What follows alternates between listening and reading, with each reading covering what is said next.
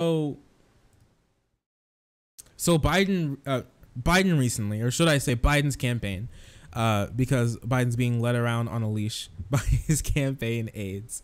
Basically, Biden's campaign came out and said that if they were elected, they'd revoke the Keystone pipeline permit that Trump gave to the corporation who's endorsed the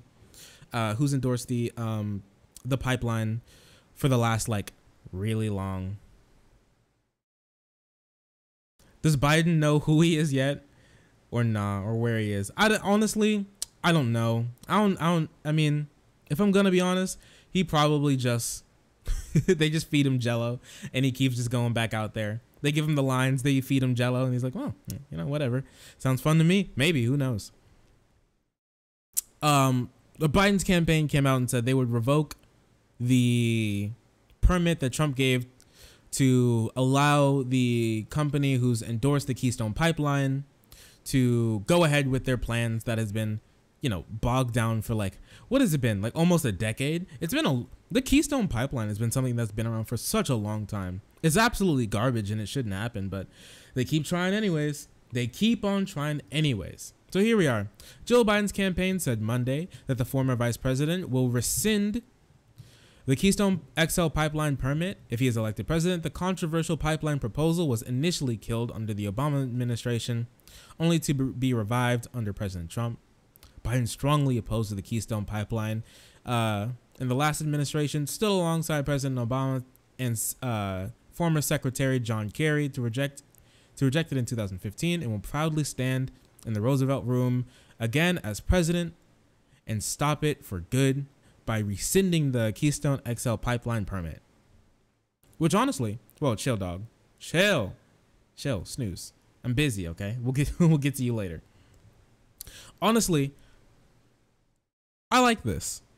Honestly, that makes me pretty happy. This pipeline is set to cross thousands of miles, well, hundreds of miles, almost 2,000. Of rivers, of wetlands, of nature that these pipes have known to destroy. Can you even imagine another BP oil spill situation, but over 1,200 miles of like river and forest land, in like the upper U.S.? Can you even imagine that? I don't want to imagine it, but I can. It's happened before. And there's no reason why this won't happen again. The proposed 1,200 mile, $8 billion, that's an expensive pipeline, dude. $8 billion pipeline would carry 830,000 barrels of oil from Alberta, Canada to Nebraska, where it would then be transferred to refineries along the Gulf of Mexico, owned by TC Energy, a Canadian company. Project has been delayed for more than a decade, and it faces legal challenges and opposition from environmentalists. Thank God, dude. Like, can you even imagine where this would be right now if it wasn't for like our on-the-ground protesters and activists working tirelessly to keep this thing from happening? I love it, dude. And thankfully, Obama actually did something good with his presidency and stopped this from happening. Protesters called construction of the pipeline for years during the Protesters challenged construction of the pipeline for years during the Obama presidency, and Mr. Obama ultimately rejected the project in 2015, citing environmental concerns. So this is good on Trump's. This is really good on Biden's part.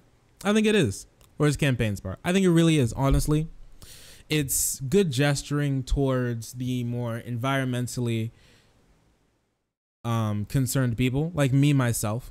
I care a lot about the environment. I think Bernie had probably the best plan on the environment because he endorsed the Green New Bill. But Biden isn't as bad as a lot of people try and make out. He's not. He's obviously no Bernie. No one's no Bernie, but this is a step in the right direction. This shows that we can influence him on lots of issues, one including the environment. But it's a pretty easy thing for Biden to come out and say. because a judge already canceled the permit. It already happened. What was this, like a month prior? Yeah, it came out a literal month before. They're like, oh shit. Ooh. So this is kind of hopping on the bandwagon. But you know, for all the bandwagons that the Biden campaign could hop onto, I'd much rather have him hop onto this one. It's pretty easy for him to, you know, for him to say that when it's already basically void at the time being bogged down in the courts. A U.S. judge canceled a key permit Wednesday for the Keystone XL oil pipeline and expected to stretch from Canada to Nebraska. Another setback for the disputed project that got underway less than 2 weeks following. Wait, I can't read today, dude. I can't read today. Let's try this again. A U.S. judge canceled a key permit Wednesday for the Keystone XL oil pipeline that expected to stretch from Canada to Nebraska. Another setback for the disputed project that got underway less than 2 weeks ago following years of delays. I want to see where it talks about how many rivers it crosses, because that'd be really important. Let's see. Let's see. That'd be important. I want to see. I think it says it. I'm not sure.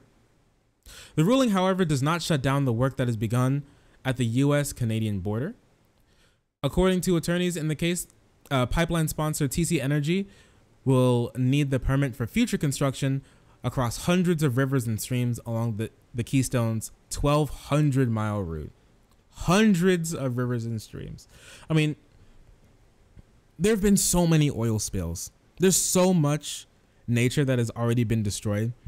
I just find it so hard to let these sorts of things pass without high levels of scrutiny and high levels of overwatch, which is something that we don't have right now, especially since the EPA is headed by someone who doesn't believe the EPA should even exist. Mind you, the dude who Trump put at the head of the EPA right now was a lawyer who specifically fought against the EPA for companies who want to dump toxic waste into like poor people's streams where they drink, and doesn't believe that the EPA should exist. So this is where we are right now. This is what's happening, and Trump just wants to let this go through, which has the possibility to ruin thousands of miles and like 100,000 acres of nature in the North USA. So I say, you know, good on Biden, you know, for hopping on this judge's bandwagon. But I'll give him credit, you know, credit where credit's due, dude. Him revoking that permit would give us at least another 4 years of making sure that this isn't gonna happen, and hopefully they just drop the project altogether. We can only hope, but you know, these people are relentless for the money that they want, and they'll trample on any dead bodies that they need to get there.